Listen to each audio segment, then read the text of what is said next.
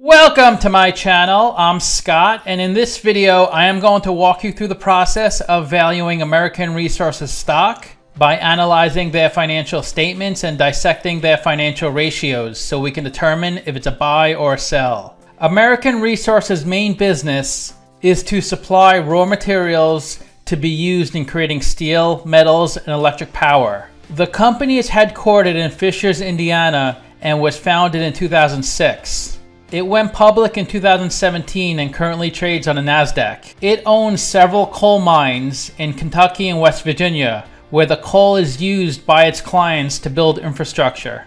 The company has worked with scientists and universities to build a more efficient process. In the mining industry, there tends to be a lot of waste. They're trying to eliminate that waste. They also supply materials for use in EV cars. As the EV market becomes more prominent, so will this company. It uses chromatography to isolate metals, which is better than the alternative, using harsh chemicals and acids. That's bad for the environment. Let's get started with the model. This is a micro cap company, 180 million market cap. They're trading at $5 a share, and they have 36 million shares outstanding. Let's look at the financials. The way you value a company is you estimate the free cash flows into the future, and then you discount those numbers back to today's value. That's what we're doing in this video. And free cash flow is cash flow from operations minus capital expenditures. So you can see the company has negative free cash flow every year. Net income is the profit and loss on the income statement. It's revenue minus expenses. They also have negative net income every year. Revenue is the sales for the company, and that's the lowest in the trailing 12 months at $9 million. This is the company's income statement. The top line is the revenue, the sales.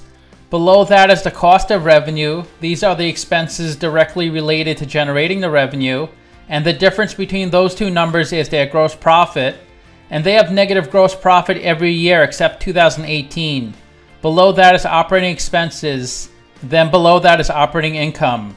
And they have negative operating income every year. Below that is the interest they pay in their debt, then other income and expenses. So the bottom line of the income statement is their net income, and that's negative every year. This is the company's statement of cash flows. The top line is operating cash flow. That's how much cash the company loses from its operational business. Then you have capital expenditures, which are investments in property, plant, and equipment. Operating cash flow minus CapEx gives you your free cash flow. Since they have negative free cash flow every year, they need money from somewhere to run its business.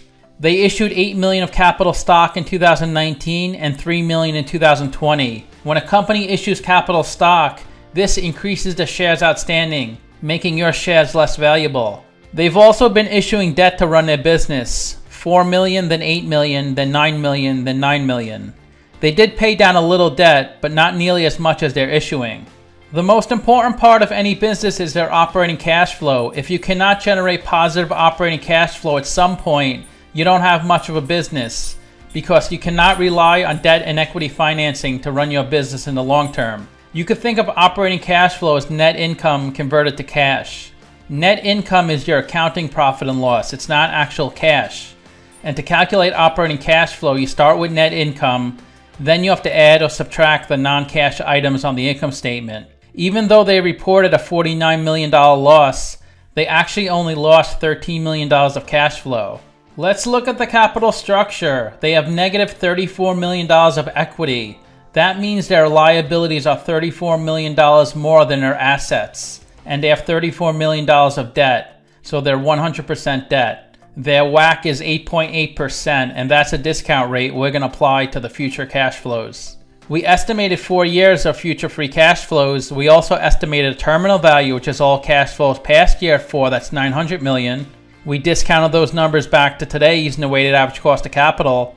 We get a value of the company of $686 million. We divide that by 36 million shares. And we get a calculated stock price of $19. They're trading at $5, so they're trading at a 74% discount. It's a really strong buy according to the model. Simply Wall Street's valuation is $36, so they're saying the stock is even more undervalued. This company is expected to grow a lot the next few years. I did not think their growth would be as aggressive as analysts predicted.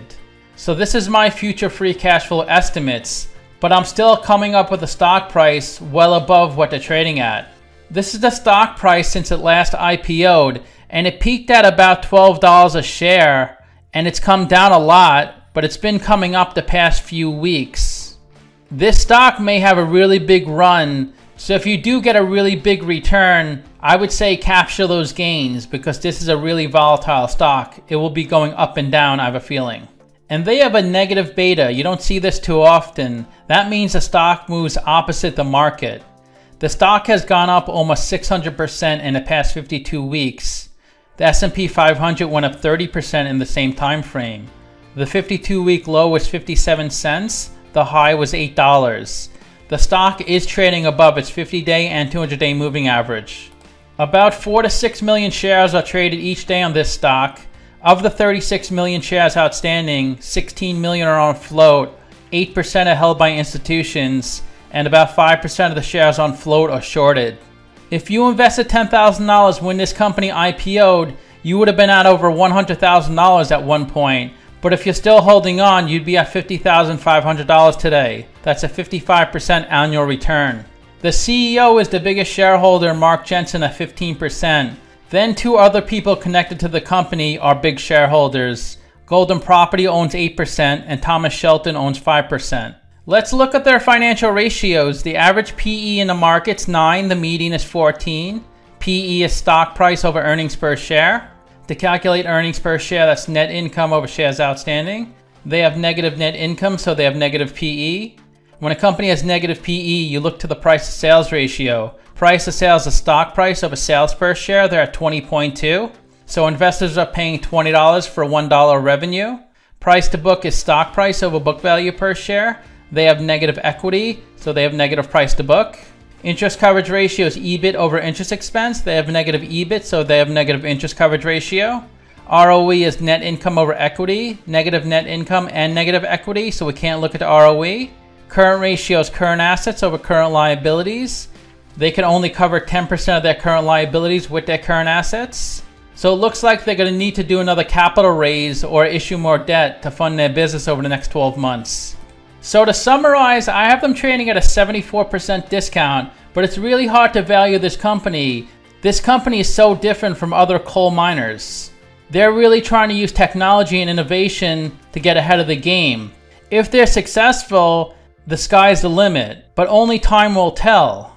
There's always competition. When you listen to the CEO talk about the company, you think it's going to be the most amazing, innovative, successful company. There's always bumps in the road and things don't always turn out the way you want them to. So I rank their free cash flows 1 out of 10, their revenue 1 out of 10, and their ratios 1 out of 10. So let me know what you think. Give this video a like, subscribe, or comment below. Also, if you'd like to get a custom valuation or just support the channel, you can become a member by clicking on the link in the description below. Thanks for watching.